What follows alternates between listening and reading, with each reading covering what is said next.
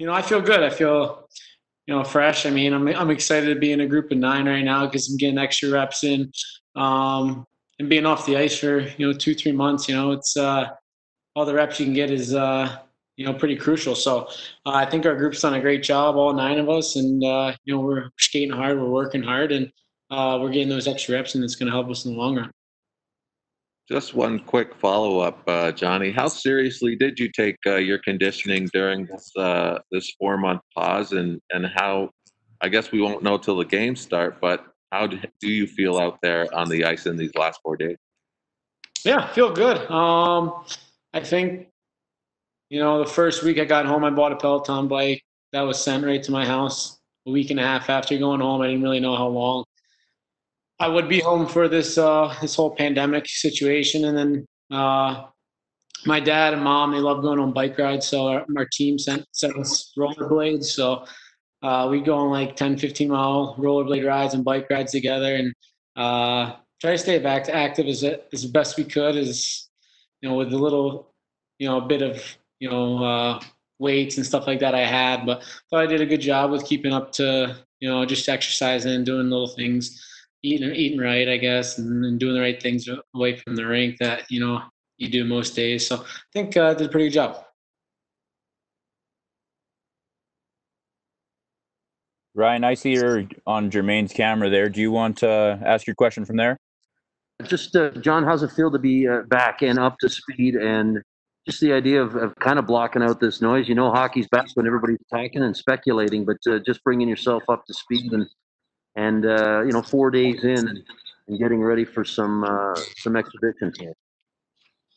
Yeah, I'm excited. It's great to be back. Obviously, we have a pretty close group in our locker room, so it's great to skate with some of the guys a week ago when we first got back here, but now the groups are divided. I haven't seen a lot of the guys in a while, but it's great to be back. Really excited. You can tell all the guys are excited to be back, and the jump in practice and in the weight room and stuff. You can see how excited the guys are to be back. Just to follow up, does it bother you when you start to hear that outside speculation, or can you kind of block that out given everything? Yeah, I don't really listen too much about that kind of stuff. As long as myself, I'm prepared and I'm ready to go when August 1st comes around. I know I will be. I've never had a problem ever being ready for the start of a season or anything like that. So it was definitely the longest I think ever I've been off the ice. Even with summers and a lot of guys spend a lot of time off the ice, but I'm always on the ice, constantly skating, always on the ice, help my dad out the rink and stuff like that. So it's definitely difficult, but I think these skates we've been having with just 9 guys is definitely something I can kind of take advantage of, and we're getting pushed pretty hard in those practices, which is great, and we're catching up to game speed pretty quickly here with all those extra reps and stuff. John, we talked to a couple of your teammates in the last couple of days, or a couple of your line mates, I should say, in Monahan and Lindholm. And, it did go down the road of last year, and John said he was embarrassed by the way it all went down. How motivated, and what's different about your game this year that makes you believe that you can have a different result in the first matchup against Winnipeg? I thought we came together well as a team throughout the year. Obviously, we started off pretty shaky and had a lot of ups and downs throughout the season. Whether it was, we've been through a lot, our team this season. So we kind of fought back throughout the season, got in a really good spot, and towards the end of the year, thought we were playing pretty well. So obviously, it's kind of a whole new season, kind of looking at it. Been away from each other for 3-4 months, so it's the same thing with most teams. So we're going to try to come together as a team really quickly, hopefully, and get off to the right foot there in Edmonton. Next question, guys.